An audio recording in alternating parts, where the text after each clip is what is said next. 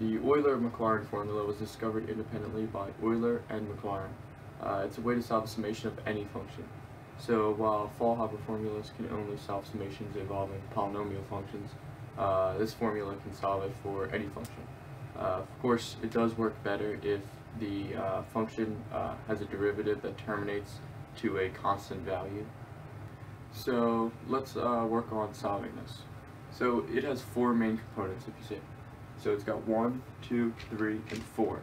When you sum them together, you'll get your final answer. Let's work on the first part.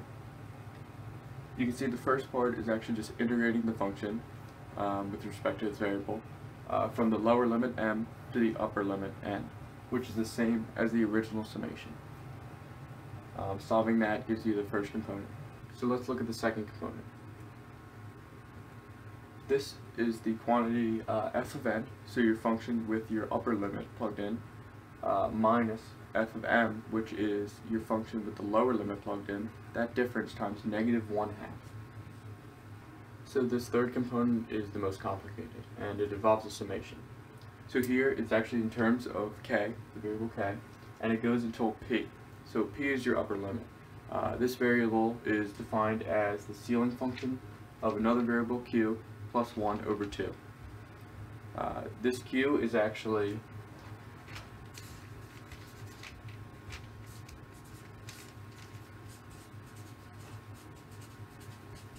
the number of times we have to differentiate f in order to get a constant value.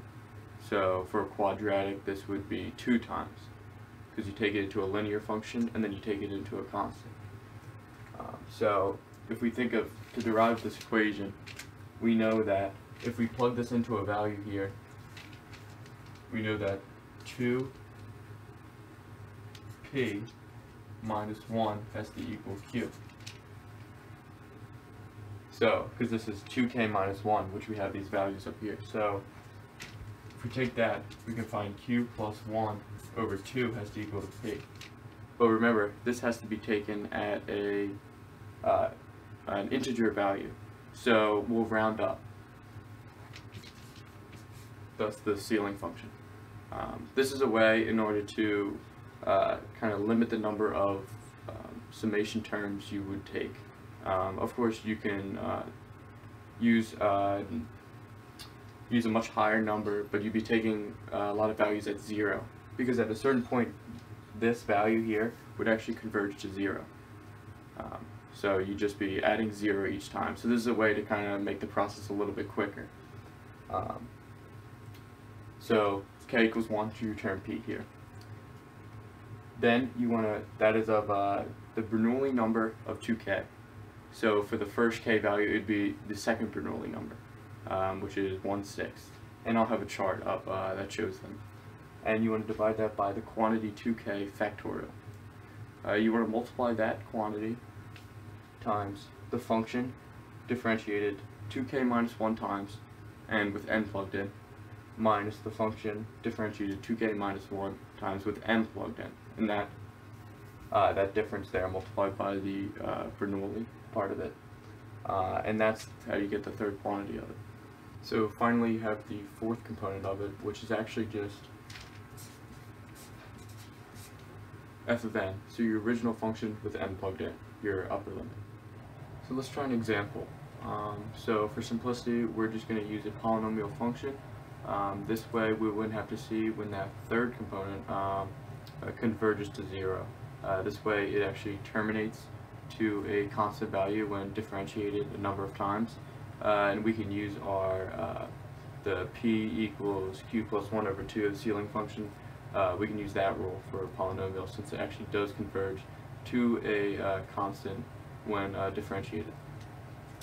So here we have the summation from 1 to 5 of I cubed minus 2i squared plus 1. So let's break it down into our 4 terms. So the first one, we're going to have it integrated, the function. So let's say we have x cubed minus 2x squared plus 1 with respect to x. So what is this going to be? This is going to be x to the 4th over 4 minus we're going to do 2x cubed over 3 plus x, and that is going to be taken from 1 to 5. So 5 to the 4th, that's going to be 625.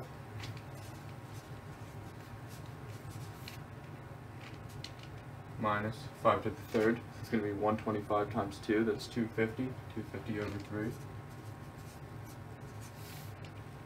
And then we're simply just going to add 5. And that's going to be subtracted by 1/4 minus 2/3 plus 1. So plugging this value into our calculator, we see that this is going to be equal to 77 1/3.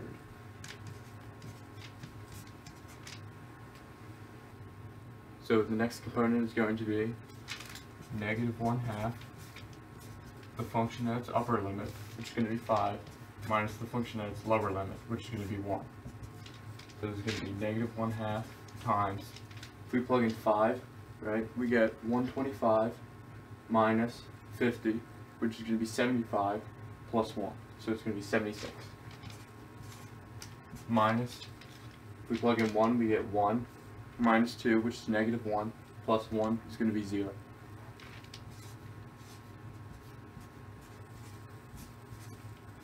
We get -76 over 2, which is going to be -38. So now we have the third term. This is where a lot of the work comes in. So now we have the summation when k equals 1, 2. Let's solve for the p value. So we know p is going to be q plus 1 over 2 ceiling function. Q, how many times do we have to differentiate this function to get a constant? We can do a 1 to get a quadratic, 2 to get linear equation, and 3 to get a constant. So that's just going to be 3. 3 plus 1 is 4. We divide that by 2, it's going to be 2. Ceiling function of 2 is just going to be 2. So our p value is going to be 2.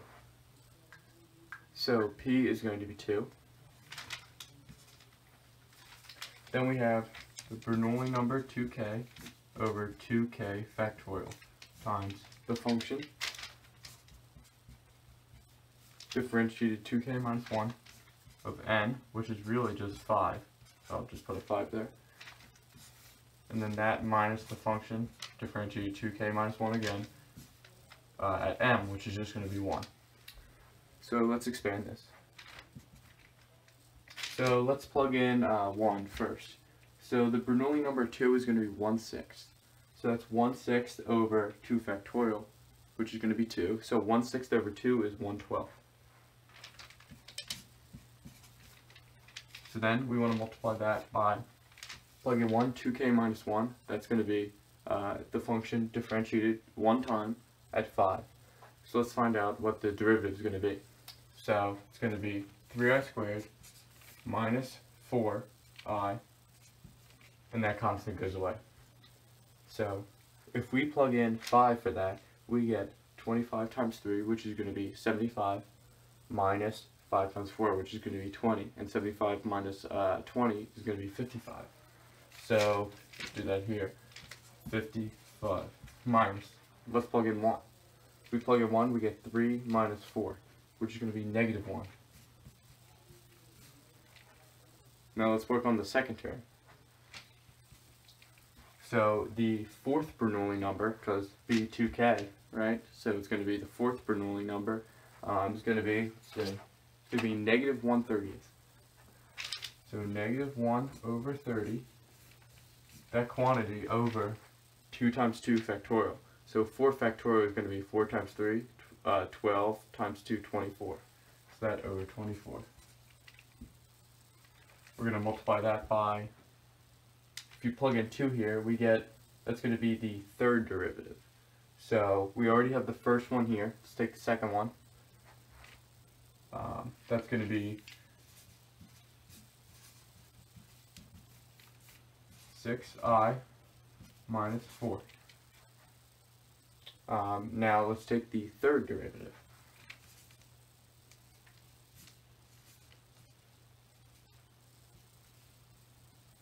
that's just going to be 6.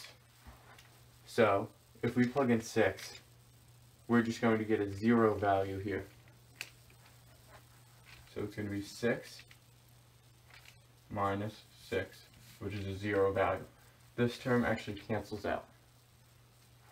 So what we're left with is 1/12 of 55 plus 1, which is 56. So let's see what 56 over 12 is. It's going to be 4 2/3.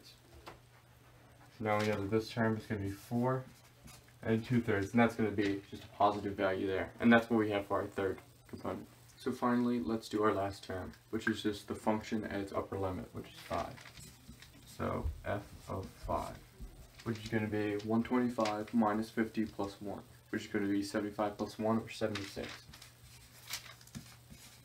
So now we know that summation from 1 to 5 of I cubed minus 2i squared plus 1 is going to be equal to 77 1/3 minus 38 plus 4 2/3 plus 76.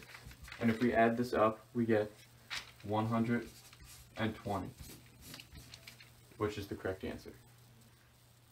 So of course we could have used Faulhaber's formula for the third power of a function to solve that, but this is just another approach to it. This was just a simple example for that. You could use other functions for this, just the only thing that makes it complicated is that the function here, the third term, would not actually terminate at a single p-value. So you would have to find if it converges to 0. And if it does, then you can use it to find the exact answer.